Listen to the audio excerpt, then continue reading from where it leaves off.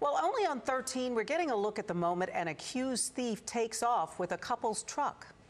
Their neighbor, who was trying to stop the man, pulled out his cell phone and began recording. You can see the man get into the driver's seat, taking out anything that was standing in the way of his escape.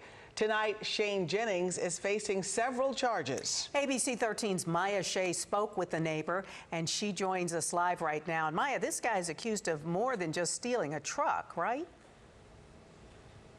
Yeah, he's got a half a dozen charges, including aggravated assault of an elderly person, because the people who he allegedly broke into the home right there belong to folks in their 80s. You can see just how much damage he caused to 3 backyards as he tried to make his getaway. This house is still torn apart and the car is damaged. But I'll tell you what, this neighborhood is really grateful for this pastor who just moved in recently as he rushed to help.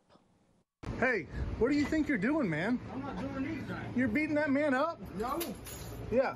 Hey, put it down. Put it down. You're watching Pastor Heath Haynes as he's trying to corner Shane Jennings, a man who's accused of attacking an 85-year-old man before then trying to steal his truck. I can't even breathe. Well, how do you think he feels, man?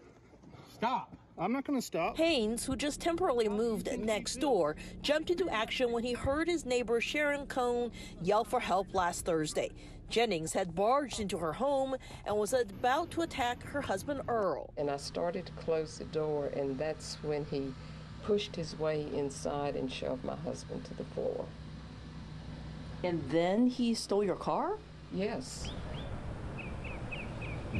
Looking in the window, banging on the door, I can see, Earl, the guy who lives there, now that I know, on the ground, coat rack over his chest, just eyes wide, and there's a man with his back to me, rifling through his pocket. I'm banging on the door. Hey, you see that? Minutes later, Jennings managed to jump into Cohn's truck. You're not going anywhere. Pastor Haynes thought he was blocked in,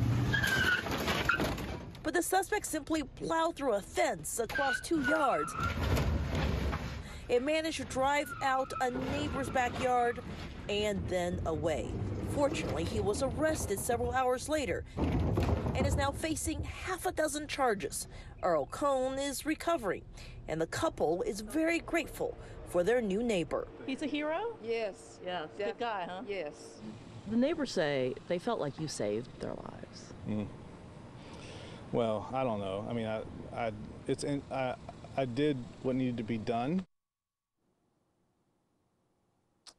Yeah, pretty amazing stuff. We should note that Jennings is also facing some charges relating to the chase that ended all of this. He apparently hit at least 2 law enforcement vehicles. So he's in jail. He's set to make his initial court appearance tomorrow. All of this still needs repairing. And we should note Pastor Haynes, well, he temporarily moved into his in-laws' house because his family's getting some remodeling done in their home. But I'll tell you what the neighbors here say, that family, they can just stay put. They don't ever have to leave. They're glad to have them in the neighborhood.